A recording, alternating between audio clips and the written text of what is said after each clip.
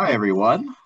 Welcome to our second Fireside Talk, Fireside Chat, that is, with Rich Walker. Thanks, everybody, for joining. So just a quick introduction. Rich Walker is the co-founder and currently the managing director, correct me if I'm wrong, of Shadow Robot.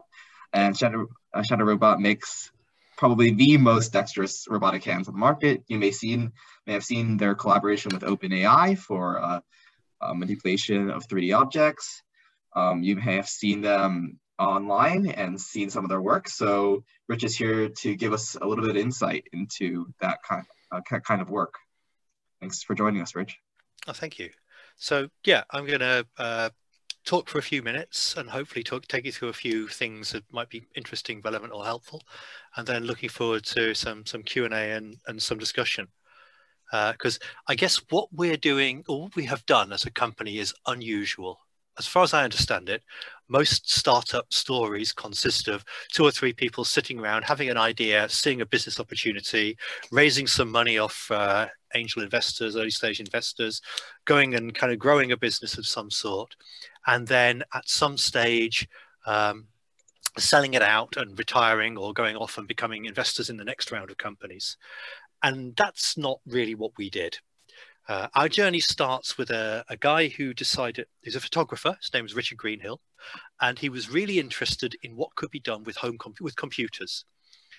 He acquired this interest because, and this is just like secret origin stories, I'm not sure we're the most weird, but we'll count for some points. As a photographer, he was hired by National Geographic to document a voyage across the South Seas in a replica of Sinbad's boat. So he was a photographer, and the boat got stuck in the doldrums. No wind for 3 weeks. They were just stuck. He had about 2 books with him, one of which was a book on computer programming. This is like 1983. I don't even know why he had a book on computer programming. So he read this book over and over again, and he just had this moment of insight where it was like, but if you can tell a computer in like these kind of programming ways to do something, then that computer can do anything, can't it? And of course, being a very hands-on person, he was like, of course, I have to make it be able to touch things and move things and make things happen. So when he got back from that trip, he started building robots, and he realized that he wanted to build a robot that could do everything for everybody. So, of course, as you can probably guess from the fact that we build robot hands, he started out by building a biped-legged robot. His reasoning made some sense. It was that to get around a house, a home, anywhere, you need to be able to conquer stairs, you need to be able to step through narrow places, and nobody seemed to be doing bipeds. So he set off doing this, and he gathered some kind of like-minded people, interested people around, and this is again mid-1980s, early 1990s. We built one of the first bipeds that could stand up in the world. It's now in the Science Museum, which is a nice achievement to have got to. I got involved because I was a kid who liked programming computers, and I ran into him at a computing camp and was like, this is excellent. I want to get involved in this. I want to write AI software for these robots that you're building. I still haven't got to write AI software for any of the robots that he was building. What I ended up doing was debugging robots. There's a great saying from the founding of computing is like the first point where we knew what we were doing was when we realized that we were going to spend most of our time debugging the programs that we'd written. Writing a program is easy, getting it to work is really hard. Debugging is mostly what you do in computing.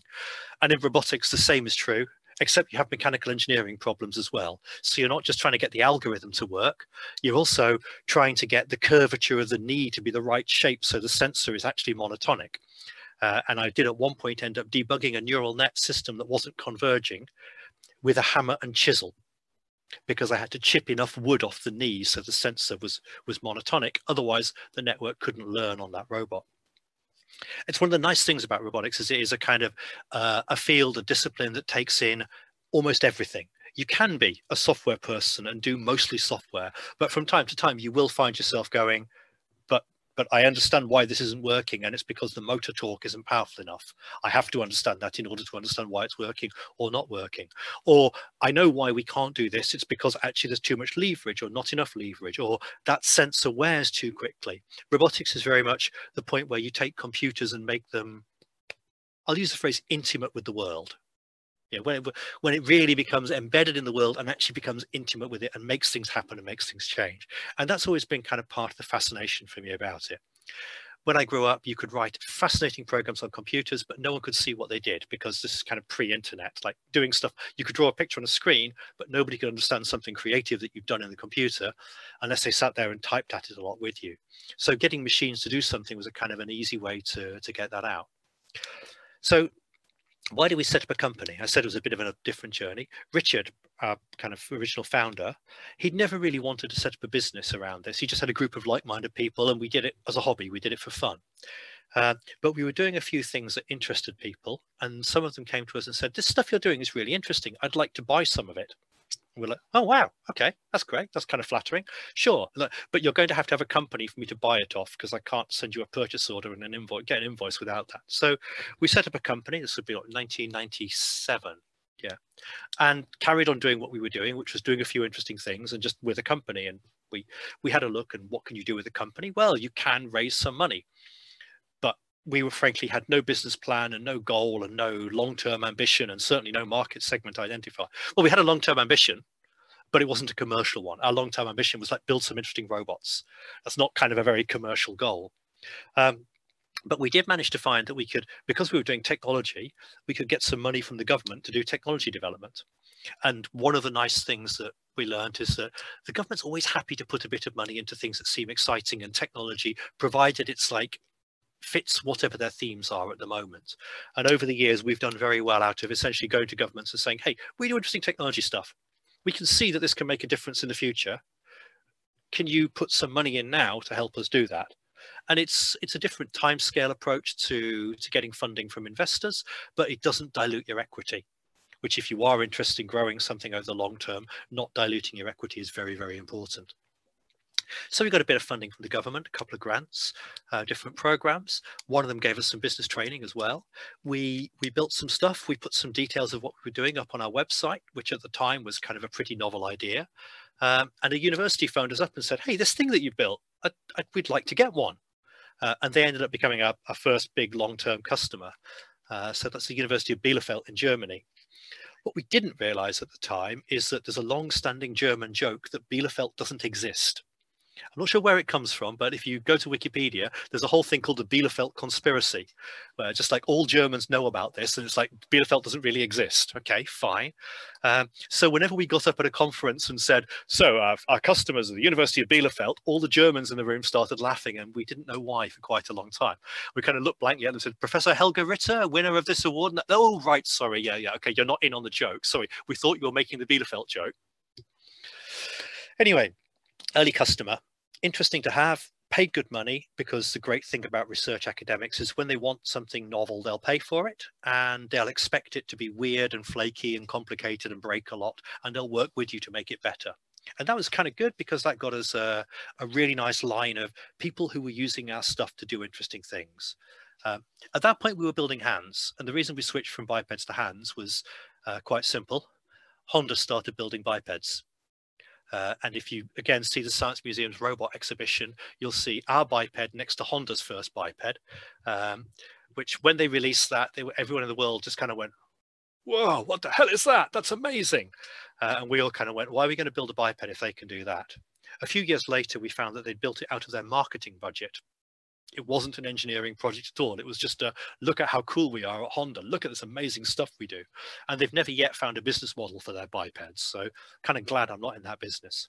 But we switched over to building hands. And the rationale for building hands was a version of the same initial one. It was like, you need hands to do things. Everything in my environment is designed to be used by a hand. If I can't use it with one or two hands, it's like I've probably got tools to do that. So maybe the robot should have those same sort of capabilities.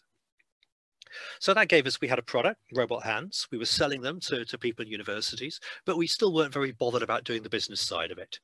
We had various people wander in and out and kind of go, oh yeah, we can sell these things and we can make money, and fail spectacularly at it.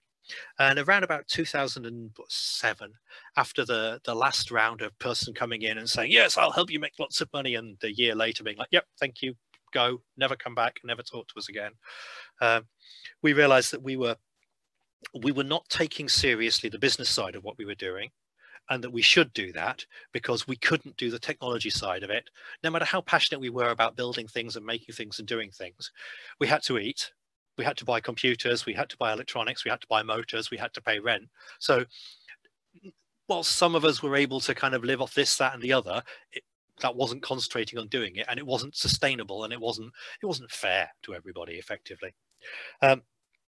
So rather than go and try and raise money, we said, well, we know we can sell some things. We know we can get R&D funding. What we need is somebody who actually knows about our organization and what we do, and we'll get them to be good at doing the business stuff. And we had a meeting of the leading people in the company, and we kind of all looked at each other and went like that.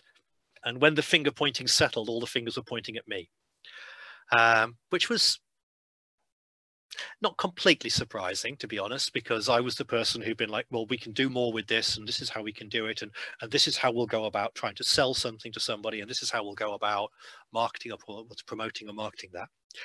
One of the nice things about business stuff is most of it is pretty simple. It's just boring. Accountancy, simple but boring. Sales negotiation, simple but mostly boring. Commercial invoices, simple, boring. Export, complicated, mostly boring. Getting more complicated, mostly boring. And the thing about business as well is it's easy to learn. There are lots and lots and lots of books on it, and every successful business person appears to want to write some nice how-to books on how to do what they did. So if you're willing to plow through 20 or 30 books where somebody tells you how wonderful they are because of their early success by happening to find a market niche and exploiting it, you can learn a lot about it quite quickly. Technology is hard to learn. Computing, hard to learn. Robotics, hard to learn. You have to kind of really commit. You have to understand the facts are true or not. You can't argue with a compiler. No one has ever managed to persuade the laws of physics to change somewhat because they figure they should get a better deal this month off the laws of physics. You want to pay rent on a building, you can always negotiate with the landlord, but the laws of physics you can't argue with. So if you're interested in technology, you can pick up the business stuff later. If you're interested in business, learning the technology stuff is probably never going to happen. And one of the things we've seen over and over again is people coming along and being, I've got a great idea for a technology product. All I need is a technical co-founder to help me make it. Watch out for those people, because they're the people who are interested in starting a business, growing it, and then selling it. And therefore, their motivation for that business is for them to make as much money as possible. And that word them does not include you necessarily. They'll be much more interested in what they get out of it than what everyone else gets out of it. We come from a slightly different perspective. We're in this because we enjoy building things. We enjoy making robots. We enjoy having fun making robots. We've learned how to sell those robots to people, how to turn what we do into a business. And our business is about building the best robots we can for the people we work with, and frankly, having as good a time doing it as possible because we enjoy doing it and we want to do it, which does kind of help with our motivation, our direction. It helps us understand what to do. It's like, well, we're in this for ourselves to do well doing this and having fun doing it. So what are we going to do? Let's spend the money on more interesting technology stuff because that's what we actually want. I said I'd say a few things about robotics. And to be absolutely honest, I'm the least qualified person in the world to say anything about robotics. I have a degree in pure maths from Cambridge. So I'm very, very qualified to tell you how to generate the numbers from nothing. I used to do it as a party trick to amuse people, the old set theory thing, or logic theory, where you do that. Mostly I use that degree as a big stick to beat people with. If you're having an argument with people and some people are saying, well, you know, I think this is true and I think this is true and I'm a Harvard law graduate, you're like, maths, Cambridge, I think you're both wrong and this is why. Let me draw you a diagram and break out the thing. And it does work quite well for that. And it is one of those things that a degree from Cambridge is a great trump card to keep in your back pocket and just use just occasionally when you want to slap someone down and say, no, I think you'll find I have slightly more understanding of this than you do. It's obviously a bit cheating to do that because it is arguing from authority, but it's always nice. It's nice to have the trick if you need it. So yeah, I don't know a lot about robotics. I know a lot about what's going on and where people are with it and what's happening and what's exciting. And I think we're in one of those great times where everything's shifted and we're now realizing the benefits of that shift. So 20 years ago, 10 years ago, you could stand up at the start of a talk and say, how many cameras has everybody in the room got with them? And people might know how many cameras they had. You know, somebody might have actually brought a physical camera. Somebody would have a laptop that had, they knew their laptop had a camera on it. Somebody would have a phone with a camera on it. Now, if I pick up my phone, I think, so this is a generic recent Sony. I think there are 1, 2, 3, 4, 5, 6 cameras on there, I think. But I'd have to go and read the spec sheet carefully to find out. And there's probably one thing that isn't obviously a camera, but was just implemented by using a camera chip anyway, because it was just easier to do that. Sensors got cheap. Sensors eventually became free. Computing became very, very cheap. We can now put in a cheap piece of hardware, a Raspberry Pi or something, more computing than the entire moon missions had, more computing than, in fact, one of my colleagues showed me a couple of days ago, he was at a space science conference and somebody got up with a 3D printed moon rover. So you can go online, download the plans, 3D print a moon rover, or Mars rover, sorry, put a Raspberry Pi in it, and it's got more computing power than the actual Mars rover they sent 10 years ago. These things are nice places to be in terms of the capability. We have really good open software frameworks. It's possible in ROS to knock up a robot really, really quickly, which means you can get on with doing the actual problem of getting the robot to really do something useful. We have great manufacturing capabilities globally. We used to have good supply chains, and what happened there. We have the ability to work with people globally. So you no longer are kind of stuck with the confines of, when I started doing robotics, it was the people I could find in the UK who I could actually go and meet, I could work with. We could send each other letters. We could post a disc in the post to one another, but actual physical collaboration required us to go and be in the same place together and make tea for each other, which wasn't a bad thing, but it was a kind of a critical requirement. And what we're now seeing is that it's easy to set up it's relatively easy to set up a team doing something exciting in robotics. It's relatively easy to get to the point where you've got some basic vision working, you've got mobility working, you've got navigation working. So building another autonomous mobile robot that wanders around a factory and picks things up and brings things back from people is kind of like, yeah, that's easy. Leave that to people at Imperial. That's the kind of thing they can do. But actually solving a really interesting problem with a robot.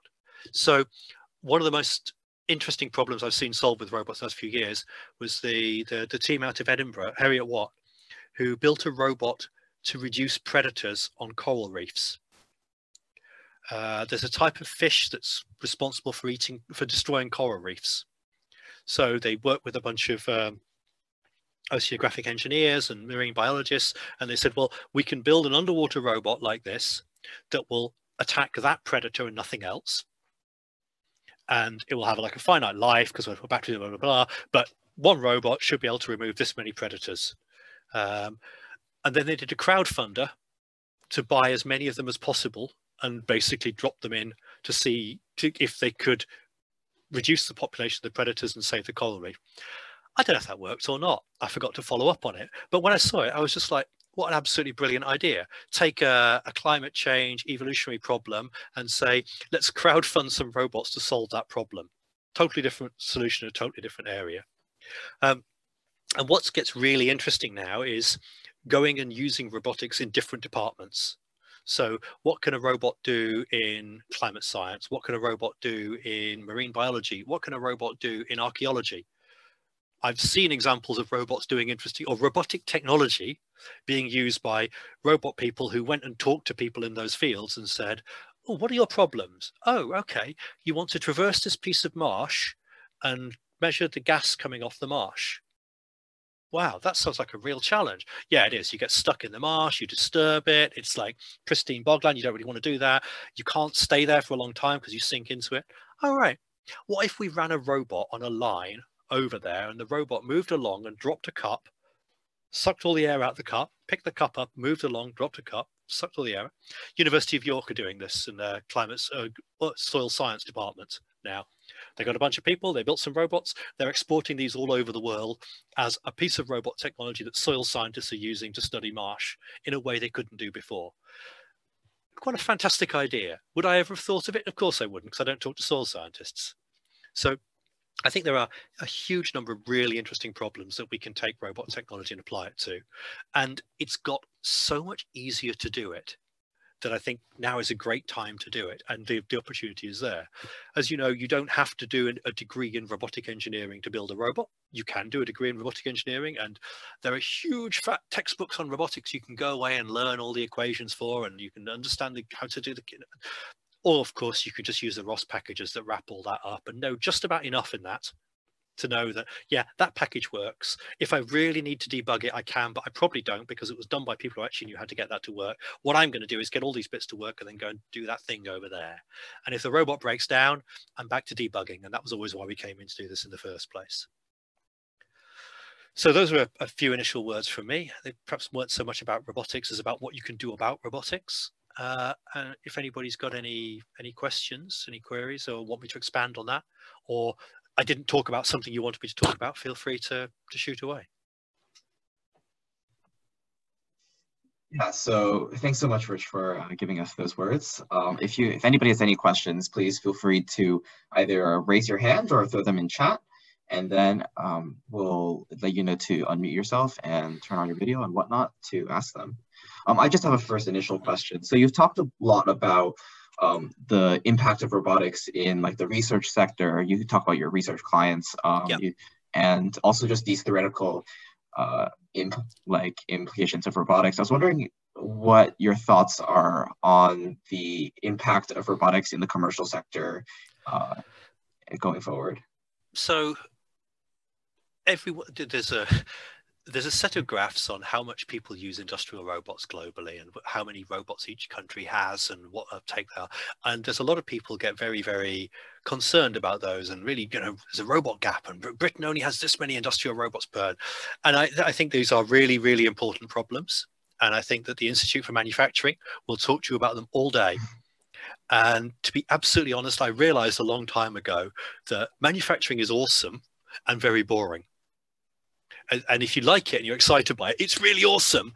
But every time we went and looked at manufacturing problems, we kind of spent like a while talking to people in there, and we just kind of went, you know what, this problem is going to be solved by someone who makes a machine that does the same thing 100,000 times a day, exactly the same thing, and they're going to optimize for cents on the dollar. And I can't even be bothered. I've never been that motivated by that part of it. Genuinely and seriously, there are lots of fascinating problems in manufacturing. There are lots of areas where they're tackling the simultaneous problem of being able to get enough people to do the job, because people don't want to go and do work in manufacturing, being able to do highly skilled precision tasks at scale, and being able to be incredibly flexible. There's a long-term goal manufacturing people keep coming up to, which is batch size 1. Every product is different from every other product. And there are some absolutely fascinating questions and challenges around. So how do you assemble something if everything that you assemble is going to be a bit different? And if you look at companies like Arrival, for example, or Tesla even, what they've done is they've said, okay, we're going into a manufacturing heavy industry, and the first thing we're going to do is to do our manufacturing differently, because we think that will give us a unique advantage over how our product is done. But yeah, unfortunately, I'm not the right person to talk about robotics in manufacturing. Yeah, I guess going off of that a little bit is like, do you see robotics impacting the lives of like typical laymen and like typical men and women around the world in general, beyond just like the field of manufacturing? So maybe like the impact of robotics in their households or whatnot. Yeah. So a friend of mine likes to point out that the modern dishwasher is a robot in everything except for the fact that it doesn't move. If a dishwasher moves, you've got problems. But it senses its environment, it monitors its environment, it changes its environment. So it'll add salt or something, it'll manage the wash flow depending on the amount of dirt coming out, it'll vary the program, it responds to that, it performs a task for you, there's a range of tasks it can do. It's moderately intelligent. We don't think of a dishwasher as a robot because, it's clearly we think of robots as something else. So in terms of what are we going to see around our homes that is robot technology that will influence and impact on us? Vacuum cleaners, we've already seen. If you've talked to anybody who's been at Dyson for a long time, they should tell you the story about how the handheld Dyson vacuum cleaner, the portable one, got invented. Dyson's robotics team built it because they needed to make a battery-powered vacuum cleaner that they could drive around the room. And then they were using this to test their vacuum cleaning. Like how do we navigate around a house and clean?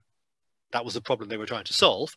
And somebody walked in and said, "What's that on the floor over there?" And they said, "Oh, it's our robot vacuum cleaner." And they picked it up and they said, "Wait, battery, motor, cyclone, nozzle. This is a handheld vacuum cleaner. We don't have a handheld vacuum cleaner." And they went, "We do now." Because by doing the robotics, they'd accidentally created the handheld vacuum cleaner. And as a result, apparently James Dyson stopped trying to sack his robotics team every 6 months. He's apparently notoriously prone to sacking people randomly. They got a lot of air cover from that. Are we going to see it? I think last mile delivery, logistics, is going to be some changes around that. Self-driving vehicles, hopefully we will see something in that. I look forward to self-driving vehicles. I have a long-term bet with myself about that. I've never learned to drive. I expect to buy a car,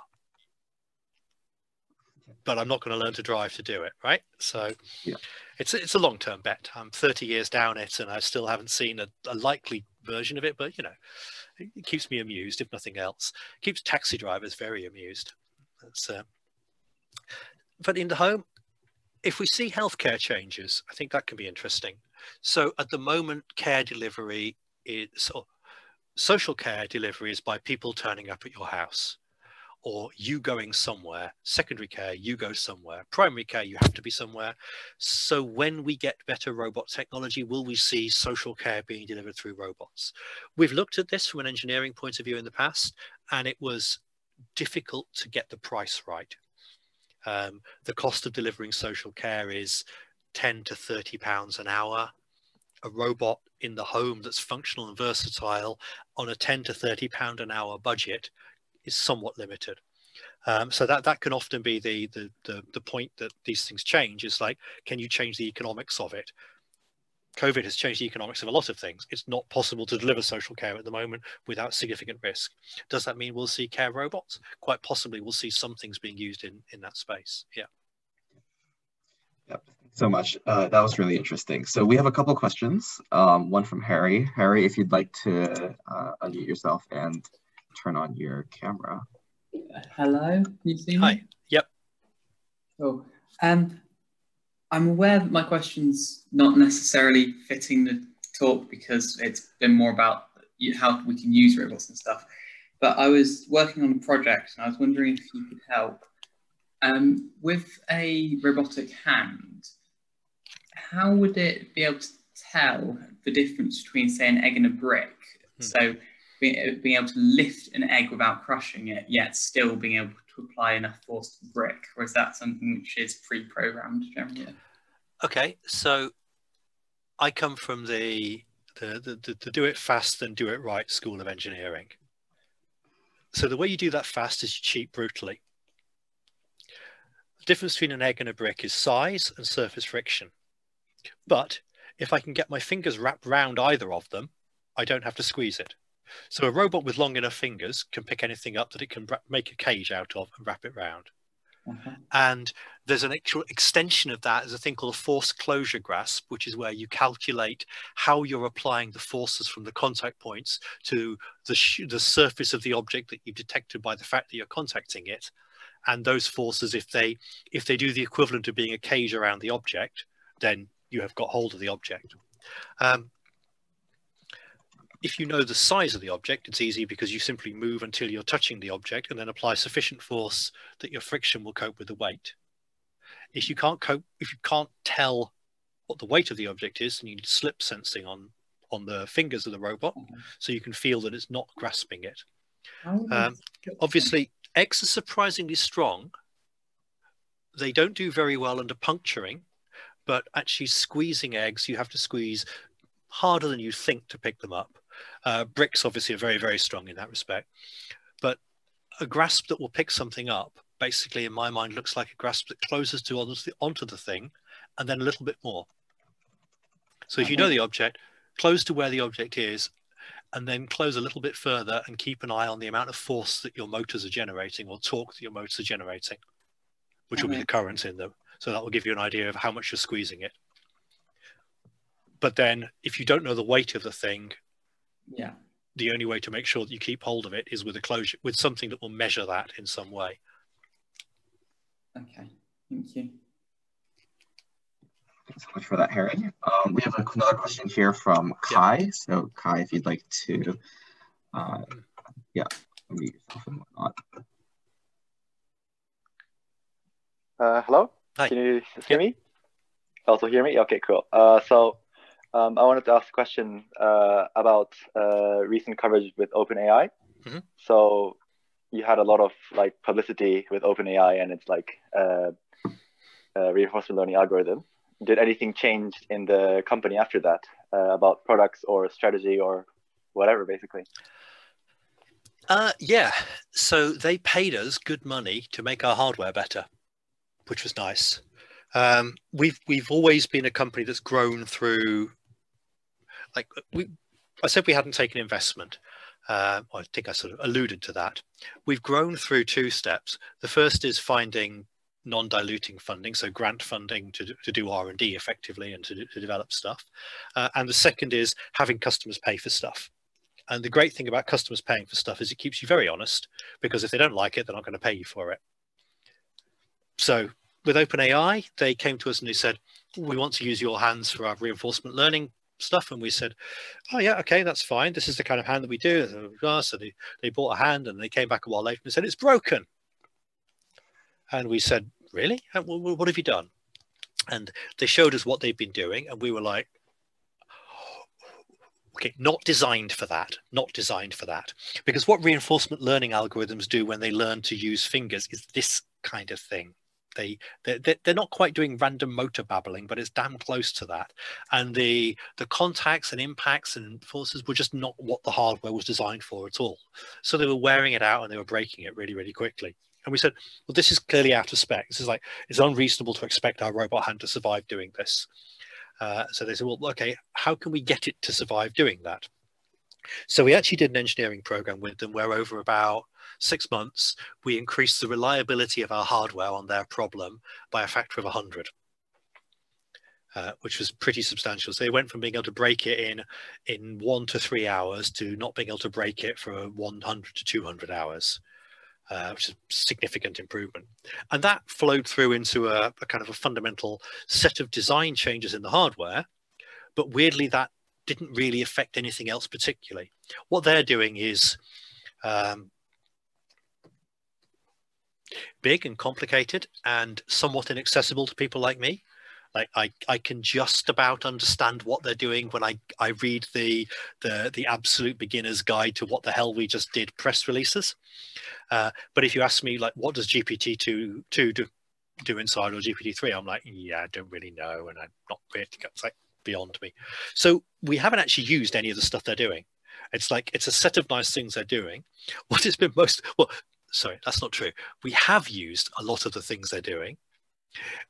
We've used their marketing material, because a great customer is one who doesn't just give you money for your product. They then go on to tell other people how wonderful your product is and show them how wonderful your product is, so that you can then go, hey, did you see that stuff that those people over there did?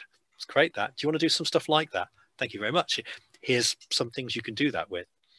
I fully expect at some point the set of things that they have done will turn into technology I can use and apply. But I don't need it at the moment for the set of problems I'm trying to solve. Most of those come around the bucket of teleoperation and telepresence. Yeah, thank you very much. Yep. All right, thanks so much. So again, just a reminder to everybody, please don't be afraid to ask any questions that you have. Just throw them in chat or raise your hand. Jay, I think you have one, so. Yes, so you mentioned that in the past, the robotics scene was pretty much non-existent. So back then, was there even like, who did you look up to in those days when there weren't many good big robotics things? Who did I look up Do you have to? a role model or someone that inspired you to do this kind of work? It's a really good question. I'm trying to think, well, what got me to want to do this? I guess partly it came out of just becoming fascinated with computers at an early age, and then like, what can I do with computers, and what does this mean, and where can I go, and what can I make with that? And there are various people in computing who you kind of consider very, very influential, but in some sense, I don't know whether anybody would ever think of Donald Knuth as a role model. I'm not even sure he'd qualify as one. I'm not even sure it seems like that or thought like that.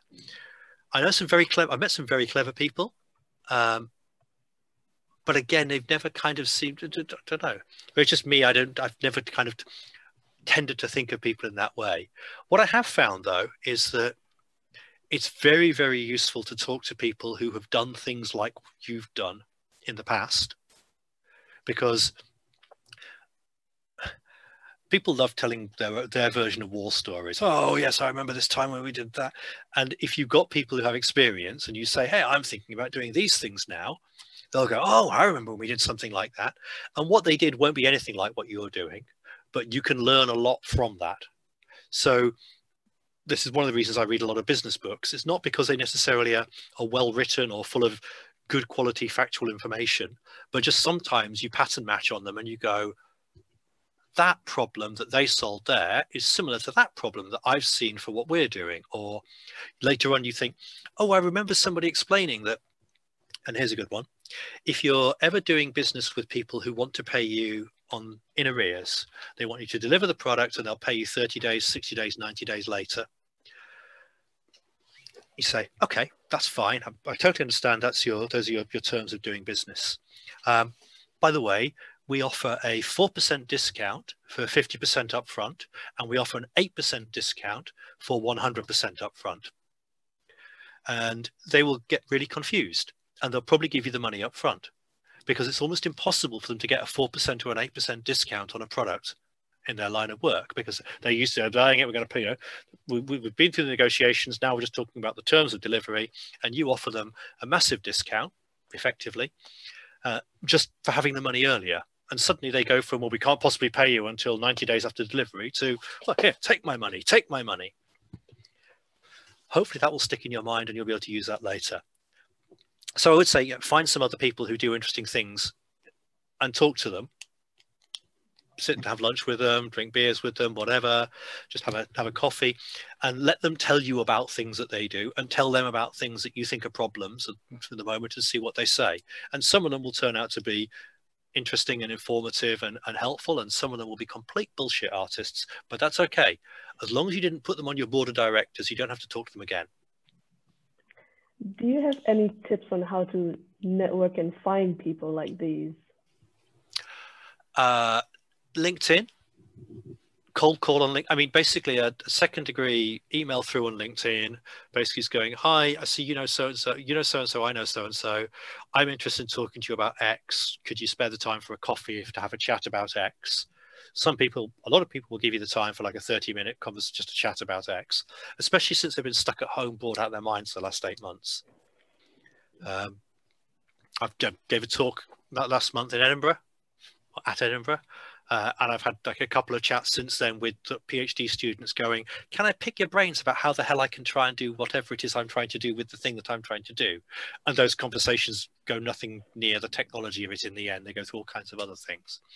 So people will tend to reach out like that. And I think a lot of people in business kind of understand the principle that you became successful by other people helping you in various ways, mentoring, guiding. Paying that forward is all you can do with that. Yeah, so, and if you find helpful people, appreciate them, that they're there, and pay it forward yourself.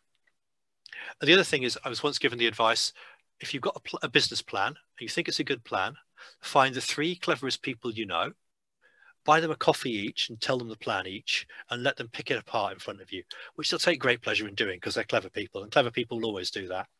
When they finish picking it apart, take notes. Don't argue with them. There's no point doing that. Just note the things they picked apart. Ask each of them for 3 more clever people. Go home, cry, edit the plan, go back, try it on the next lot of people you got. And if you do that, down to like 81 people, you will have had your plan picked apart by a huge number of really clever people for the cost of a lot of coffee and a lot of sitting there going, oh, for fuck's sakes, yes, he's absolutely right. Or this person's a total idiot. This person's an absolute idiot. Why am I listening to them? Why am I listening to them? Thank you very much. Yeah, that's really helpful. Thank you. Yes, that's wonderful. Thank you very much. Yeah. I mean, you're at a university that's full of very clever people, some of whom will have done amazing things outside their career at university, some of whom will have done amazing things inside their career at university. If you want to understand about something, finding the people in your college who are in their 50s and 60s and have done something vaguely similar to it in the past might well stand you in great stead. I don't know how many people have ever gone and asked the bursar in their college for advice on the financial section of a business plan. I think thanks so much for that. This is a bit of a wonder. Yeah, thanks so much for that. Paul, I think you have another question. So Paul, if you'd like to unmute. And yeah, so my question is, what changes do you reckon soft robotics will bring to the whole field? What kind of timescale do you think as well those changes would come into force? So I love the fact that it's now got a name, because when we were first building robots in the 1980s and 1990s, we were using compliant pneumatic actuators that were springy, and therefore everything that we built was inherently soft in some way, shape or form, but there wasn't a word for it. I can't remember when the word turned up as such a thing. I think it was a point when 3D printing got good enough that you could actually print something that would self-actuate by putting air into it or something. But there's obviously a bunch of stuff around the variable stiffness actuators that Jill Pratt and Co did, and various other things like that, where essentially you could kind of turn this around and say, when control theory got complicated enough that you could combine a motor and a spring and a sensor and generate a control algorithm that worked on it, certain things changed. But then when materials science got good enough that you could 3D print things with varying density, also certain things changed. And yeah, I think what's happened, anything like that. So if you study the history of technology, you'll see that what happens is from time to time something gets named, and it gets named and it goes on for a while as being the thing. And when you actually look at the history around it, you find that it carried on for a long time before that, and it carried on for a long time after that. Just for a brief period, it had a marketing label because it was quite sexy. Steam engines, a classic example of that. Soft robotics is a term. It's a great marketing label. It makes it easy to find the papers. It makes it easy to know where to send you, how to write your conference proceedings or whatever. But actually, compliant robots have been around for a very long time. Those are soft robots. Robots built out of unusual materials have been around for a very long time. Robots that are where you combine the actuator and the sensor has kind of also been around for a while. Being able to do all of them in the same thing, like it may just be that we're looking at what did 3D printing do for robotics? Well, soft robots. So that's not really an answer, but I think it's more a case of like, this is a topic that cross-cuts across lots and lots of bits of the robotics field, in the same way that robotics cross-cuts across lots of other fields, and it will have various changes and impacts there. Now, if you're talking about collaborative robots, in other words, the ability to put a robot next to a human without a safety fence, that's already made a massive difference. And it's changing the way that everybody in industry, manufacturing, and in service areas thinks about robots, because with a collaborative robot, it's suddenly really easy to have a robot working with a person. And 20 years ago, it was unimaginable to have a robot working with a person. So I would say that more than anything else is the sea change. Yeah. Thanks so much for that question, Paul. And thanks so much for the answer, Rich. We have another question from Ben. So, Ben, if you'd like to unmute yourself. Hi. Hey. Can you hear me? Yep. So do you have any plans to like open source any of your hardware or technology, or perhaps like an older version of it? And like, what are your opinions on open source hardware, basically? I like the idea of open source hardware, but I don't make money out of open source hardware. I mean, I make money out of making very complicated mechanical objects and selling them to people. We have in the past looked at open sourcing some of the things that we did, and we realized that actually, unless you give away the entire design, giving away a piece of it is like, my electronics driver boards are basically completely useless to anybody who doesn't build exactly the same motor assembly as me in the same packing constraints as me. So I can't really, I could open source it, but it wouldn't be any use to you. If I want to solve a problem that's a really hard problem, open sourcing the hardware that you need in order to address that problem sounds like a really good idea. So I mentioned the robot Predator for reef management. There's actually an even better example of that. There's a robot called Argos, which was developed by oceanographic engineers over, let me think, probably 20 years, over the last 20 years. And Argos is an open source buoy. So it's an instrument buoy, which means it's a metal cylinder about 2 meters tall. You throw it in the ocean and it can sink and it can rise. That's its actuation strategy. It has data collection sensors on it, lots of them, and it has a transmission beacon and a GPS on it. So basically, over the last 20 years, oceanographic scientists all over the world have taken one standard design of Argos buoy. They iterate it every few years as the hardware gets better and the capabilities get better. And they build these things and they throw them in the ocean. And they bobble off around the world, and if you look at the map of where they are, they're pretty much everywhere now.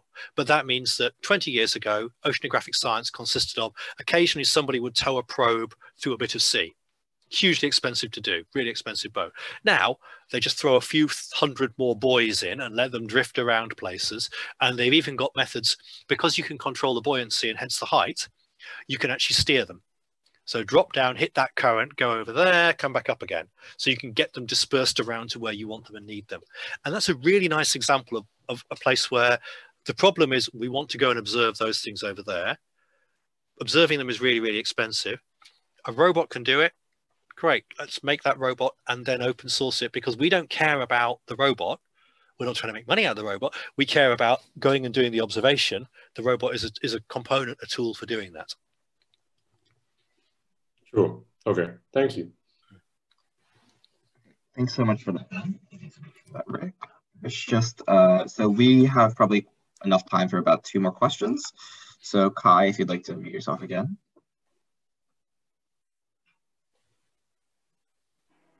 Hello, can you hear me? Yep. Right. So my question is about different kinds of robot hands. So the shadow robot hand is very complicated. It has a lot of degrees of freedom, like an anthropomorphic hand. Yep. But there's a lot of robotic hands which are pincer grippers or 3 fingers or really simple to understand. But by the simplicity, you gain more fundamental understanding of the physics and how it's controlled and stuff like this. What do you think about this kind of gradient between anthropomorphic, really complicated hands versus, simple hands that you can probably control better and understand better? It's funny, have you seen the Festo fin gripper?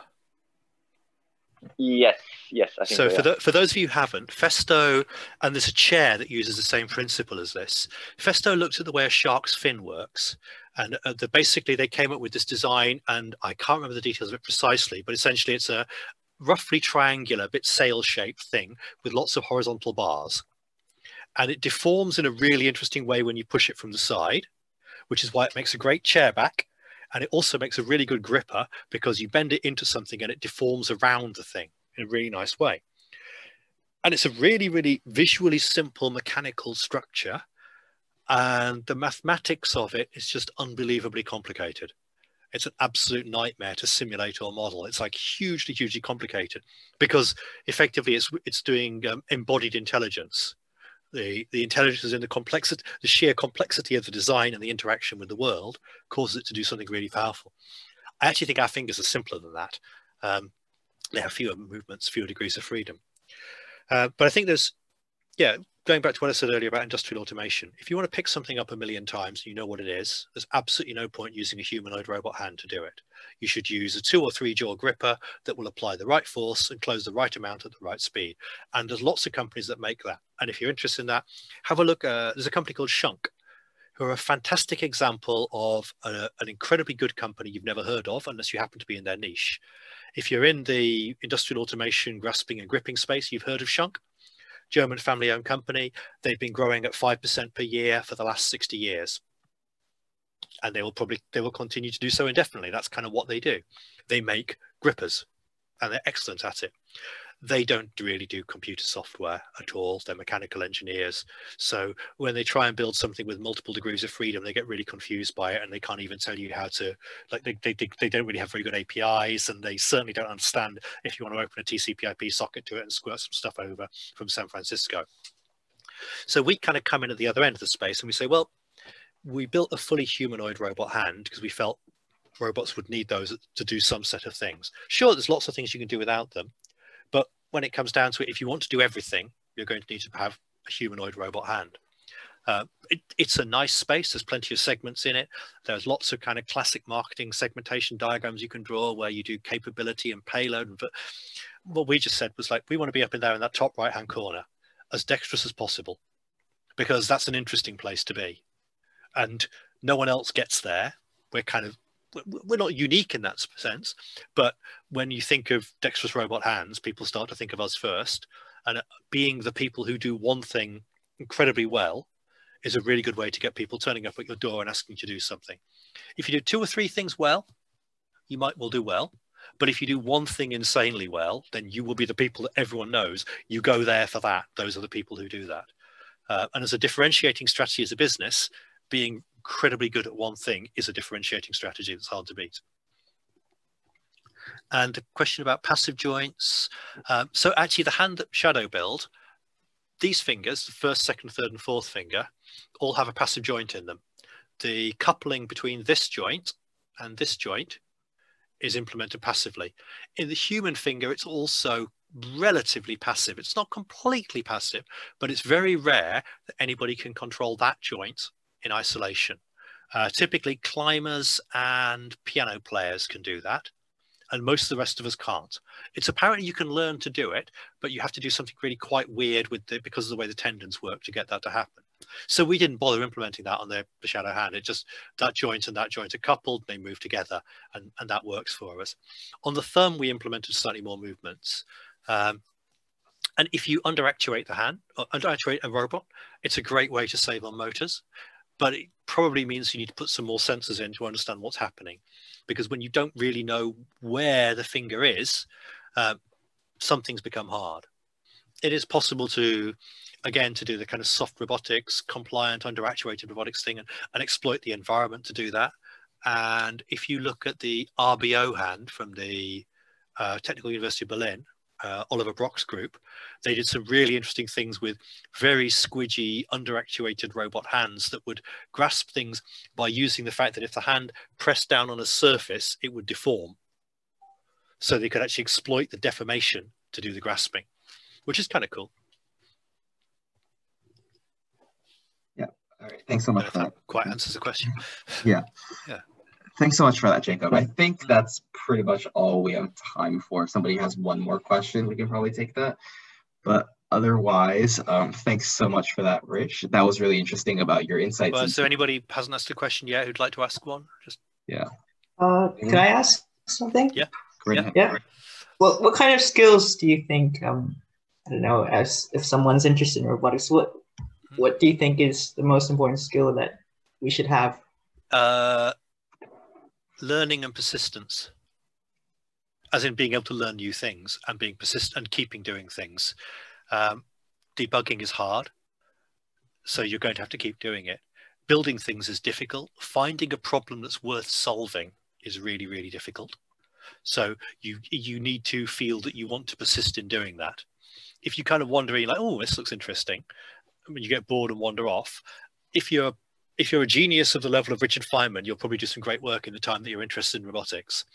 But for most of us, the kind of key thing is, like, okay, it's not any particular skill you have. It's knowing that you're going to have to keep learning stuff and knowing that it's going to take a while to get something to happen because you have to do all these bits of it. So just being willing to persist on it. Those I'd probably say the 2 key things. Thank you. Thanks so much for that, Peter. I think that's pretty much all we have time for. So thanks so much, Rich, for sharing your experiences and giving us a little bit more insight into the world of robotics. On the networking question, tag me on LinkedIn. And then if you find someone as a secondary contact of mine that you want to talk to, or you want to grab me at some point and just go, can I talk about this idea with you? Do reach out. Mm-hmm. Yeah, definitely. Thanks so much for that. If you'd like to, so again, this is kind of a plug, but if you'd like to see more of these Fireside Talks, please join our newsletter if you aren't already. I assume that pretty much all of you are already part of our newsletter. Also, there is a Fireside Chat feedback form that I will send around in the chat just right now. So if you could fill that in, that'd be very helpful to see what kind of speakers you'd like to see in the future and what kind of what we can improve on in these events. Thanks so much for joining us, Rich. Thank you.